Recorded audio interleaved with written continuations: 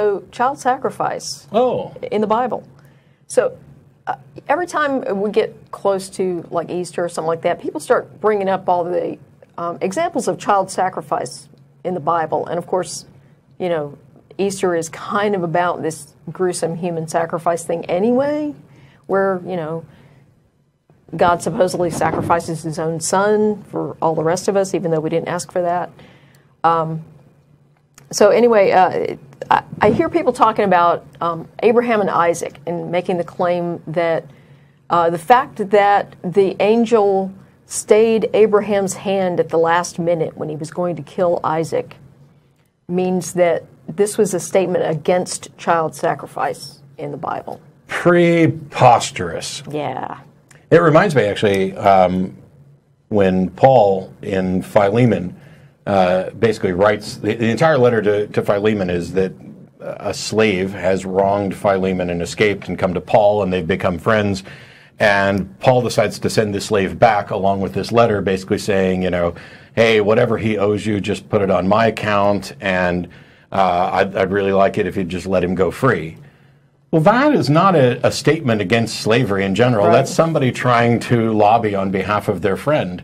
And yet the Bible is so pro-slavery that whenever I have a discussion with somebody about, you know, what exists in Exodus and Leviticus and Deuteronomy with regard to slavery, eventually they'll say, yes, but the New Testament changes all that. Really? Yeah. How does it? Oh, because Paul asked for his slave friend to be let go. That's such a wonderful declaration of the inhumanity of owning people as property. Hey, would you let my buddy go? I'm going to send him back to you because I think sending the slave back is the right thing to do, and then ask you to release him because now, like us, he's a Christian. Yeah. Yeah, I mean, advocating for your friend like that is not a broad statement about the inhumanity of owning another human. It's just being a minimally decent person towards somebody that's your friend. Yeah, and you had more on the binding of Isaac and whether or not this is a statement against child sacrifice. Because it seems to me, if I was a God and I was going to write the Ten Commandments, it would be very easy for me to write, thou shalt not own another human being as property, and thou shalt not sacrifice your children. I mean, isn't that the only statement? If a God can say, you know, don't wear mixed fabrics and don't eat shellfish, certainly he can say, don't kill your kids and don't own people. Yeah. Yeah, if he can tell you to cut part of your penis off, he can probably tell you to not kill your kid, you know? I don't know. But, I mean, one of the other arguments that this is not a broad statement about human sacrifice or child sacrifice in particular actually gets to another holiday that's being celebrated this week, which is Passover. Oh, God. Let's kill all the kids. Yeah. Oh, the firstborn. Just the firstborn. Yeah. Yes, because the 10th and worst, like me, the 10th and worst plague that befell the Egyptian firstborn was that they would die, you know. And so you had to slaughter a lamb and spread its blood on your doorpost, and then the angel of death or whatever would know to pass by this house and not kill your firstborn. And so, I don't know, it's like... Well, so the Passover celebration is, you know, the Jewish tradition of celebrating the fact that God didn't kill our firstborn. Right. But let's be honest, you are also not in any way seem to be bothered by the fact that he killed the firstborn of the Egyptians. Right. Not the least of which, this struck me as odd, what kind of weird magic is this that the first fully formed child to exit a particular womb has some... some status, you know. Yeah. How many, you know, maybe we shouldn't, maybe you're not the firstborn if in fact there were a number of miscarriages before. We're living in a time where, you know, children died all the time, where there were complications with pregnancy or anything. What is this weird blood magic ritual that the first kid out of your clown car uterus for the quiverful people who are pumping out kids at an incredible rate, that they're somehow special, and so special that the trick is to kill something else and put its blood all around so that God can't or won't come and take your... I don't get it. Well, and it kind of gets back to this idea that within these sort of religions with these morally concerned gods, that you have to sacrifice something to the god. And the more important that something is, the greater the significance of the sacrifice. And for a lot of people, their firstborn child is, like the most important thing ever. Certainly for most parents. Because it's the one that's going to take care of all the kids that come after it. Yeah, right. But, for parents, it's like, your firstborn child is a hugely emotional event. It's got great significance, and it doesn't mean you love your subsequent children any less, but, this is the thing that kind of starts you on your path to being a parent. As a message to my younger brother, yes, it does mean that your parents love you less. So it does. I understand that there's a significance to us. My comment about this being some kind of magical thing, firstborn children, first of all, they tended to be the older ones. They were the ones that could work, that could help out with the other things. Right. So it would seem to me that if you had an enemy, be it a god or whatever, who you knew was going to kill your firstborn children, you just like kill the first kid right off the bat so you get that done with, and now your second one becomes the important one and you move on. Yeah. I mean, you couldn't have been that attached to them. They're a couple days old. Which there's some evidence that sort of child sacrifice was practiced quite a bit in the ancient Near East. The weird thing for me on child, there's the passage about let's kill and eat your kid and blah blah blah. But there's also Jephthah and his daughter, where he makes the deal with God that if you let me win this war, I'll sacrifice this battle, I'll sacrifice the first thing that comes out of my house when I get home. What the heck else could it be other than his only daughter? Right. Now, there are people who say he didn't actually kill her. Yeah. Well, my reading of it is that he did what he said he would do. Yeah. That's what the Bible says, so I suspect he killed her. But the people who try to make excuses will say that Jephthah turned her over to service in the church. Well, whoop-de-frickin-do. Yeah. Where was her say in any of this? When did she agree to become a slave or sex concubine to the temple? Why isn't she considered in this deal? And the same thing applies to Abraham and Isaac. We talk about, I grew up hearing how wonderful it was that Abraham was so fearful and devoted to God that he was willing to do anything God said, including giving up his son who he absolutely loved. Well, there's really not much in there about Isaac and how traumatizing it must be to have your dad pack you off, tie you up, and get ready to stab you with a knife only for, him to supposedly stop. I don't necessarily buy into the idea that he killed him and then we covered it up through revisions. It's not impossible. It's not like we have the originals. But this whole thing about a test. Yeah. When I was a kid, I was like, why would God need to test anybody? Shouldn't God know? Yeah. And the answer, the apologetic, was this test wasn't for God's benefit. It was for Abraham's benefit, so that Abraham would understand how devoted he was and should be to God and what benefits would come from it. Okay, fine. But if you read through there, the angel appears, and the angel says, I now know that you fear God. Which makes it, at best, a test for that angel and not for God or Abraham. Well, and now I'm starting to be a little concerned about Abraham's moral standards because, if he wasn't, himself traumatized by what he was willing to do. Well, it seems to me that if God is opposed to child sacrifice, if Yahweh really is opposed to child sacrifice, then when Yahweh tells you to kill your kid, the only correct response is, depart from me, foul spirit, I don't know who you are, you cannot possibly be my God, because my God is opposed to child sacrifice. Yeah. But that's not what Abraham did. Right. Abraham went with his understanding of God, which was that, yes, in fact, God can and would potentially ask you to kill your kid. And he was rewarded for that. Now, if I was the kind of God who was opposed to child sacrifice, and I said, sacrifice your kid, and my devout followers started to do it, I'd be, what the hell are you doing? Yeah. You should know. You should know me well enough to know that I'm opposed to that, and I would never ask that of you. Yeah. So it's a failed test all the way around. Meanwhile, we get to Easter. Yeah.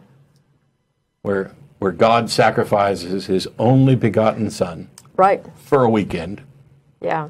To act as a loophole around rules that he's evidently responsible for. None of this substitutionary atonement makes any sense. If Jen owes you money and I pay what she owes you. I have relinquished her debt, but if she punches you in the face and I say I'm sorry, yeah, I haven't done anything. Yeah. You know? So when we're talking about this notion of, you know, you guys are so sinful that you made me kill my own son. No, you did that. Yeah. You know? Well, and this idea of substitutionary atonement was so abhorrent to the founders of this country that we wrote it into the Constitution that you can't do that. There's no blood guilt, you know? Yeah. You can't go to prison in place of, you know, someone else. You can't be made to pay a penalty for a crime that someone else committed. Yeah, and that when you dig through the Bible, you're punished to the 4th generation or the 10th generation, depending on which verses you're reading. You kill somebody, your kids are going to pay. So today is the day that Christians celebrate Jesus rising from the dead. Yeah. With absolutely no evidence to support the idea. And I've debated the resurrection on a couple of different occasions. One of the things that I find most interesting is to ask people to try to reconcile the different accounts in the Gospels. Now, in the last debate that I did on the resurrection, I debated Mike Licona, and he never touched or mentioned the Gospels at all. He thinks that what Paul had to say is the best evidence we have for the resurrection. Well, but Paul never said he even met Jesus. You know, I raised that point, and I'll be talking about this in the debate review, and Mike's point was, how do you know? I think it's entirely possible that Paul might have met Jesus. And I'm like, wow. Has he actually read? Nowhere is there any remote hint that ever occurred. And don't you think that if Paul actually met Jesus, even if he was, you know, a mocker at one point, he would say, I met this man when he was preaching in Galilee, and I mocked him, and now I've changed my mind. Of course that's going to be mentioned. So it's preposterous. But when you look at the biblical accounts, one of the things that's a problem with the Bible is that you have the 4 Gospels, and they appear in the Matthew, Mark, Luke, John order. Now, that's not the order in which they were written. Right. If instead you put them in the order that they were written, beginning with Mark and then continuing on with Luke and Matthew and then ending with John, which is, as far as I know by all scholars, the most probable order. Yeah. What you see is a story where Paul basically just says, prior to the Gospels, because Paul was writing before this, he says Christ rose and appeared to people, including 500 people who we don't have any information about. We don't have any names. We don't have any way of looking into this. But he says some of them are still alive. Maybe you can go and find them type things. And that's it. Paul's account doesn't mention an empty tomb or the discovery of this or any of the other details. Then you get to Mark. And Mark's account, which was written 5 to 30 years later. I mean, it's really hard to date these things. We don't know who wrote Matthew, Mark, Luke, or John. Those are just names that were plopped on by the church, which tend to give people in the pews the idea that, oh, these were written by eyewitnesses and people who were close to the events, when there's no evidence that that's actually the case. If you go back to the debate that I did against Blake Junta, which you can find on YouTube, so I'm not going to repeat it, I go through each of the Gospels and where there's conflicts. You know, when did Jesus die? Did zombies rise up and march on Jerusalem? Who got to the temple first? What did they see? Did they see an angel? Did they see, was the rock already rolled away or not? Were there multiple angels? You know, what was the instruction? Who did they go and tell? Because, you know, in Mark, the stone is already moved out of the way. There was a young man inside wearing white, and the women were afraid and didn't tell anyone. And that's where Mark ends at, I think it's verse 15. Mark chapter 9, I think it's verse 15. And then, or maybe it's verse 8. And then 9 through 20, or 16 through 20. I think it's 9 through 20. This is what's been added on to Mark afterwards. Somebody adds, verses 9 through 20 on. And what they added was that verse 8 ended with no sign of Jesus, and the women not telling anybody. So let's completely reverse that in verses 9 and 10, where Mary then runs off to go tell the disciples. Yeah. That is so strange that you can ignore everything else that the Bible has to say about the resurrection and just look at the verses in the book of Mark, which was written first, and say, hey, it comes along, and they were afraid and they told no one. And then the next 2 verses completely reverse that.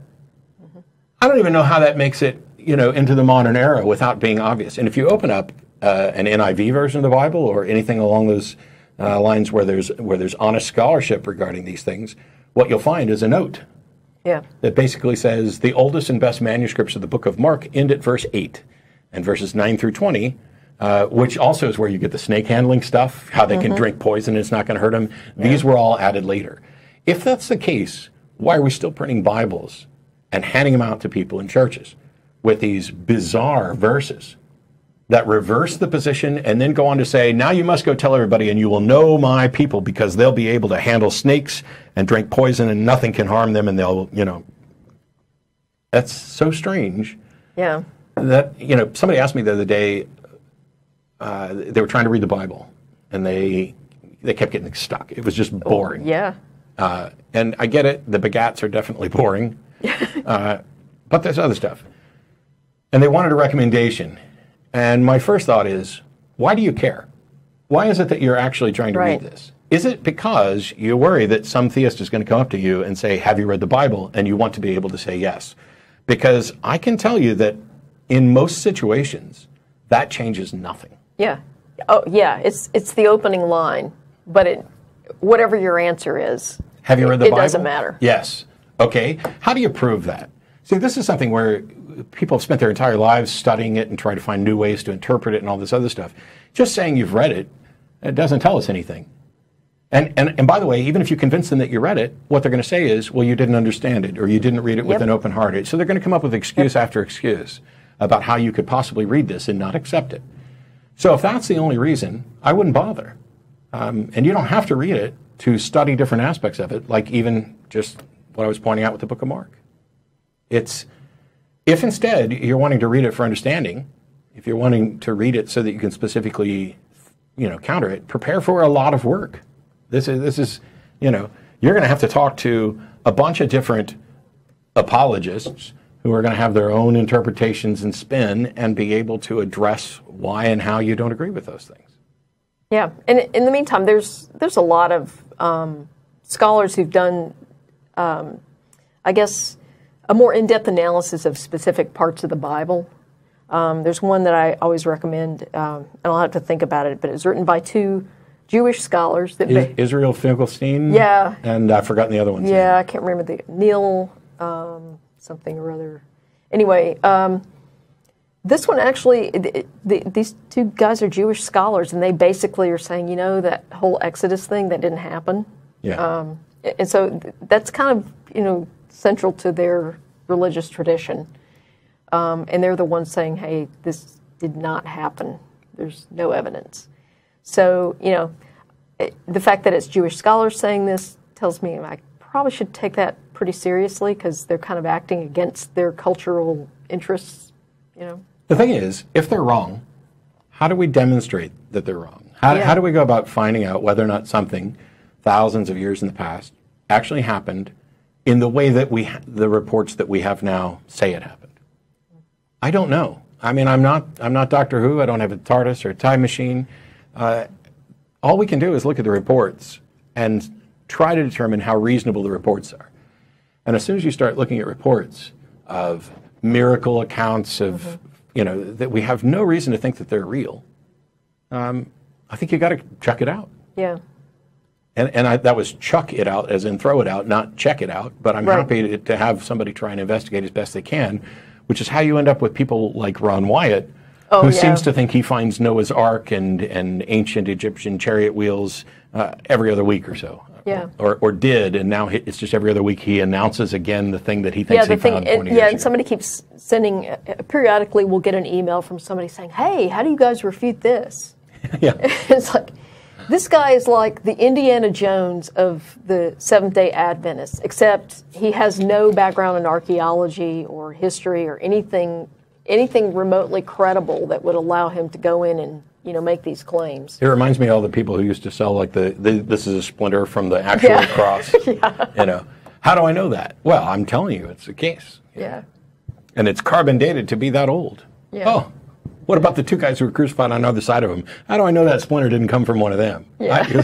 I only want it if it came from the stick Jesus was hanging on.